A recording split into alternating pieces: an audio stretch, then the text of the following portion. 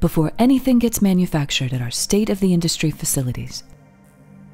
Before we can help you win the race to increased productivity, before we can help with all of your big-picture challenges, it's important to take a closer look at every small detail, even if it's only 4 micrometers in size.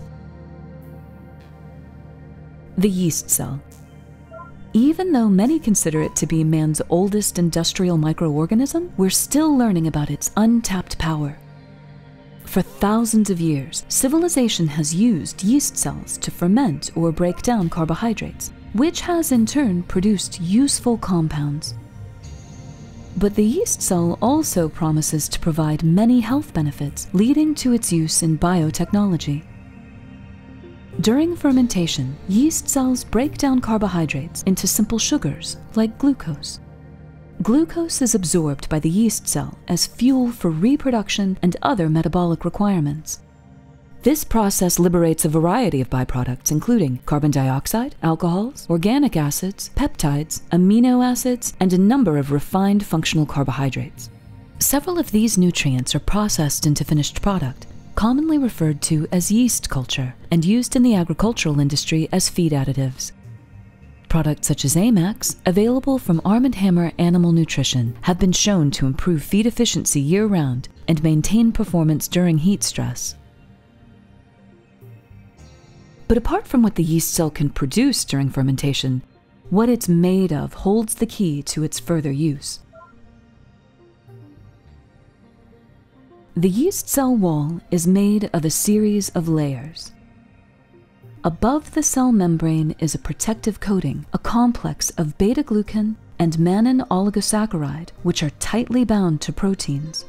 These carbohydrate structures promise an array of health benefits. But the yeast cell does not readily give up these powerful compounds, which are crucial to cell function.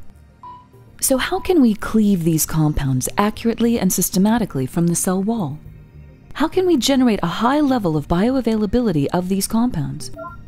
Through state-of-the-art bioengineering research, the answer has been found in enzymes. Enzymes are biological molecules that accelerate the breakdown of compounds. There are thousands of known enzymes. Like a lock and key, only a unique enzyme can unlock a unique bond. Naturally occurring, they aid in processes like digestion. The specific enzymes capable of breaking down the yeast cell wall are not highly available in the mammalian or avian gastrointestinal tract. In other words, we're not realizing all of yeast's health benefits. However, through enzymatic hydrolysis, precise use of specific enzymes within a controlled environment and concentrations, we can unlock these specific valuable components from the cell wall and make them highly bioavailable. After establishing the proper environment, we introduce an enzyme specific to unlocking mannan oligosaccharide from the yeast cell wall. Mannan oligosaccharide has the ability to bind to the pili of certain disease-causing bacteria, such as E. coli and Salmonella, a constant risk for livestock. Secondly, this long sugar chain has a prebiotic effect. Once all mannan oligosaccharide has been unlocked from the cell wall, another specific enzyme breaks some of the moss into its individual building blocks, D-mannose. The primary benefit of D-mannose is that it feeds the indigenous population of beneficial bacteria in the intestine, which are essential in promoting intestinal health.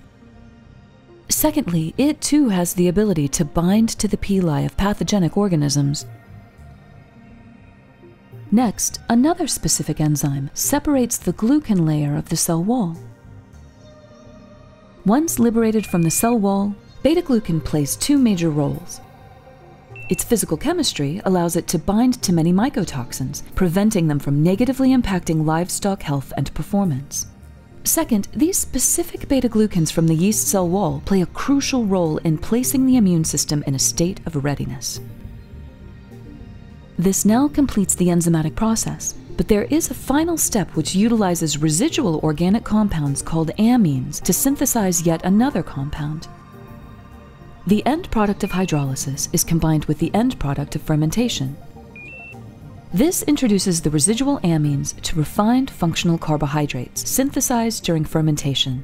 These readily bind to each other to form a compound which appears to interfere with various parasites, including Crypto and Coccidia, commonly known as Coccidia, leading causes of gastrointestinal disorders in livestock and poultry.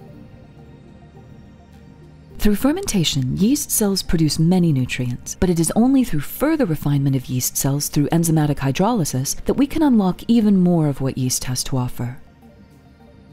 By then mixing the results from each process, we produce CELMANAX, which includes the benefits of yeast culture, plus the power of refined functional carbohydrates to provide producers an economical solution for a more productive life cycle journey. By now it's clear that even the little things make a big difference, that the road to productivity requires careful attention to every small 4-micrometer detail, and that it's always important to work with a partner who's completely focused on animals first, productivity always.